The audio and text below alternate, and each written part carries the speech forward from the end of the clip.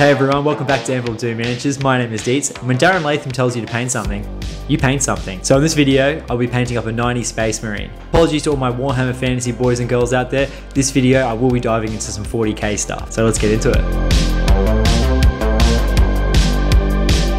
So as you probably heard, Big Darren Lathem from Games Workshop hit 90k followers on Instagram, so he's put a challenge out there for everyone to paint a 90s Space Marine. I always paint Warhammer Fantasy models. I have painted one before a few months ago. It was a Dark Angels Chapter Master, and I had a good time painting it, so I jumped at the chance to do this again. Now I found it very hard to find this 90s Space Marine. I couldn't find one anywhere. I asked some people on Instagram, but no one really had any lying around. But Stu from Tassie pulled through. Thanks, Stu, and he sent me 2 of them. Now there are so many chapters to choose from. There's a huge list that I went through, and there's nothing that really stuck out to me until I saw the Legion of the Damned. I love these guys. I've seen them painted in the past. I think Darren Lathem painted one as well, which looked amazing. So I really wanted to push myself and paint one of these. Now I haven't really done that much freehand miniature painting before, so this is going to be a really good test, and I was going to try something new. When I received this guy, he was covered in a little white primer, so I did give it a bath in Dettol, gave it a good scrub, and then off I went. I used a black prime, then gave it a really watered down thin coat of Abaddon black all over, and started adding some highlights to the armor using Dark Reaper. I did this by glazing it to all the top panels on the armor, the helmet, and the hands. Now this is my second Space Marine painting, so I'm not too confident with it, so I just thought the armor needed something a little else to make it not as one-dimensional, so I just tried to get some light emulating from the top. I glazed lighter amounts of Dark Reaper, mixing in a little bit more water to the lower parts of the armor. I then glazed Abaddon black from the other direction to try blend it all together a little bit more. When I first started painting minis, I made sure I learned how to glaze. I feel like it really elevates your models. So one great thing about choosing the Legion of the Damned is that it was black, so I could always go back over the black paint to fix up any little mistakes I had. I wanted to get the hard stuff out of the way, so I went straight into it and started painting the flames. I used to work with a guy who was obsessed with Guy Ferrari flame t-shirts, so I think I know my way around some Guy Ferrari hot rod type flames. Using corn red, I slowly and carefully sketched on my flames. The best thing you can do is have a reference image for this and just really take your time. I like using a really small brush so I can have my fingers close to the tip of the brush so it feels like you're holding a pen. I did this to the bottom of the armor on the legs, and I also just did it on the one shoulder panel because I really wanted to push myself and go for a freehand skull on the other shoulder panel. I did a couple coats of corn red so it wasn't so opaque. So like the reference image of the Legionnaire, I wanted a large skull on this opposite shoulder pad. I found the center and then sketched a line down the center with Xandri dust. The size of this line would be the overall size of the skull. Then I sketched on a line across 2/3 of the way down and made that line 2/3 of the size of the first line, so a little bit shorter. Then, connecting the white lines, I drew a circle-like shape. After this, I sketched on cheekbones, making them protrude out a little bit, but only come to the bottom of that first line. Then, I just added a squiggly line across the bottom to represent the teeth, and then I filled it in with about 2 coats of paint, just so it was nice and bold. Next, I threw on some layers. I used Xandri dust for all the areas I wanted the bone look, and then applied dried bark to all the pouches, gun holster, and the knife sheath.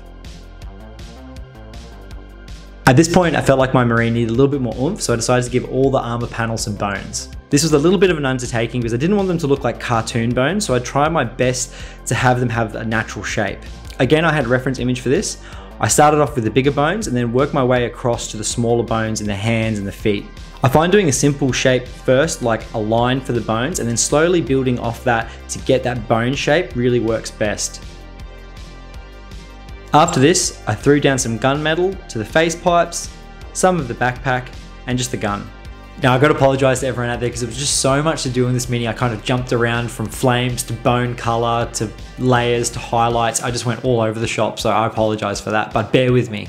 Back to the flames, and I did a light coat of Evil Sun Scarlet to the tops of the flames to add some brightness.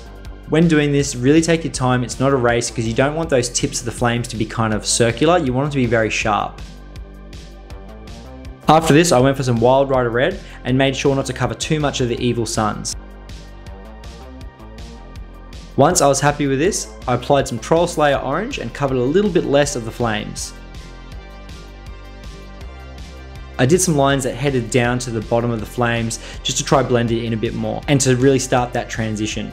A good idea is to kind of do a tiny bit of this and stop to assess. To give the flames depth, we're going to need a few shades of red, orange and yellow, so it's easy to go too hard with one color and then it will really overtake everything. I then added a small amount of orange flare to up the brightness again.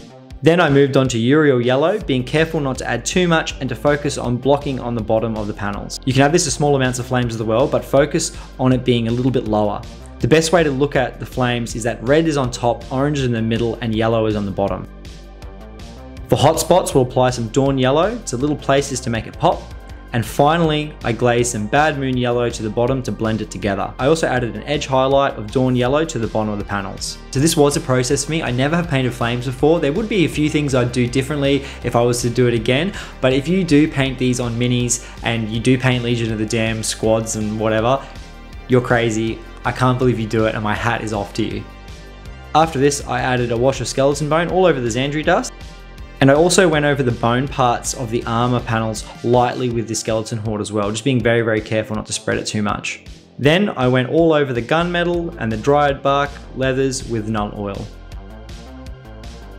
Then I tackled the eye lenses and I just threw down some corn red as the base. Then added a highlight of Evil Sun Scarlet covering about 2/3 and pushing it to the front. Then I used some Troll Slayer orange covering a little bit less. And finally, a small amount of Uriel yellow just at the front like a small dot. Last up, I carefully placed a white dot in the back of the lens. And now for the 40k boys and girls favorite part, edge highlighting the Space Marine armor. I carefully went around each panel with Thunderhawk blue, and man was this a process. It was very, very annoying and it drove me insane.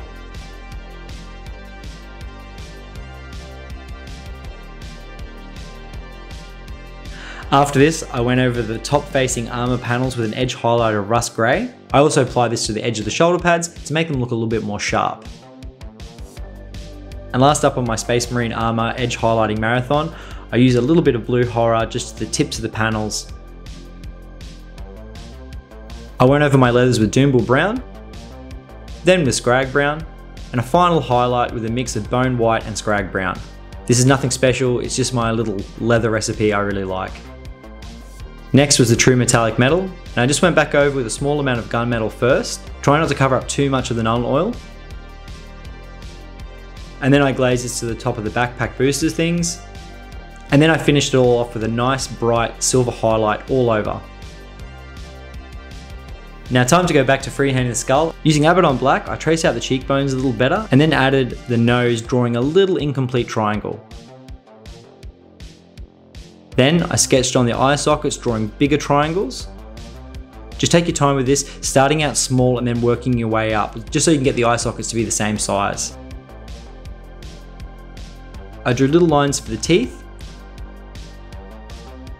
Then, using Skeleton Horde, I drew on some darker shades above the eyes, around the nose, below the cheekbones, and above the teeth. After this, I painted some teeth using Xandri dust, just using my skinniest brush. Now it's time for some highlights in the skull, and I mixed half Xandri dust, half bone white, and drew this all around the eye sockets, the nose, the cheeks, and gave the middle of the forehead a little bit of a highlight. I used pure bone white next, and then went over the same areas and also highlighted the teeth and around the top of the head. Then last up was a mix of bone white and pure white, and I just added this to the teeth, top to the eye sockets, and a nice line on the top of the head. I then just went around the teeth with black just to make them stand out a little more. Now I did the same technique I did for the skull for all the bones, and I had a reference image, so I just went back over and used the same colors and just really sketched out the bones on the armor panels. I then went over the wings on the chest, the mask, and the skull using the same colors, and just taking my time until I was satisfied. I did glaze the brighter colors to the front of the mask to help it stand out a little more. Now this gem is going to be hidden, but I never backed down from a challenge, so I used Evil Sun Scarlet as the base. I then glazed on black to the top right. Down in the bottom left, I added Wild Rider Red, and then a small amount of Troll Slayer Orange to the bottom as well. I then just added my usual white dot to the top right. So I've been playing Warhammer 40k Bolt Gun on the PlayStation recently, and I really do love the classic look of the Bolt Gun, so I want to keep it the same look. I went over the magazine, the sight, and the hammer with gunmetal, and then used Corn Red on the rest. Next was Gianna's Gold on the wings, a wash of Nuln Oil over the gunmetal, a wash of Flesh Tearers Red over the reds. I cleaned up a little bit with gunmetal. I then used a wash of Guilliman Flesh over the little wings. Then I carefully applied Evil Suns all over. I highlighted the edges with Wild Rider Red, and then did a small little edge highlight with Orange Flare from 2 thin coats. I then did a small final highlight of Uruk Armor Gold on the gold and silver on the silver, and it was finished. So that's pretty much it, guys. All finished, and here it is, my Legion of the Damned 90s Space Marine.